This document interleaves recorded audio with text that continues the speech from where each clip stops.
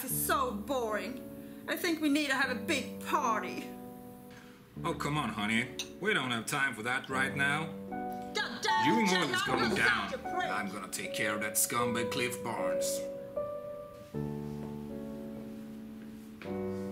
Hi, Lucy.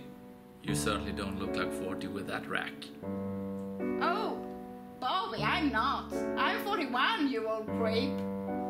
Listen, I was at Southwark yesterday while you were out riding your stallions. And Sue Ellen really wants us to arrange a birthday party.